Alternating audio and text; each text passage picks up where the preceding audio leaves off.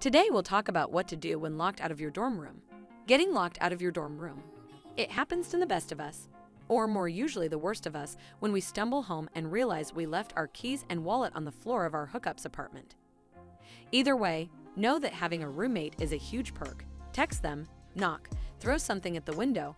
They'll usually be able to get you in, and you'll probably have a ton of floor mates who will get you past the initial main doors and gates. Every now and then, the absolute worst happens. Your roommate is gone. They're in class, or worse, they've left for the weekend.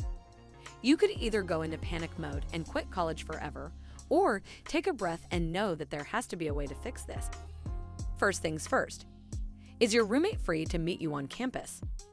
If they're available and in the vicinity in the next few hours, might as well chalk this up to a learning experience, make it to your next class without your prized binder, and meet them at 4 p.m. at the dining hall.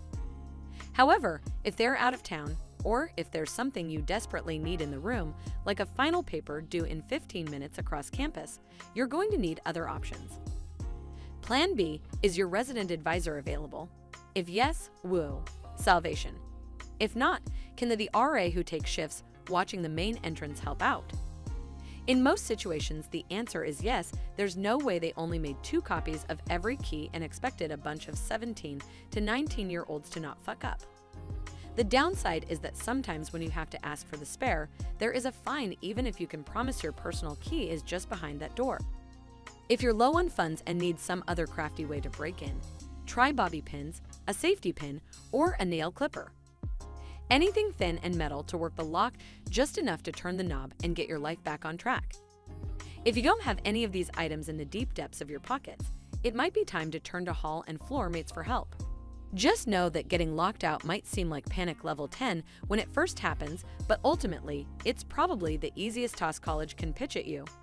But losing your phone? Oh man, that's a whole other video, and possibly an event that can't be survived. Thanks for watching our video. If you like this video, then hit the like button and also subscribe our channel for getting more videos on college life. Or you can visit our blog www.dormessentials.com.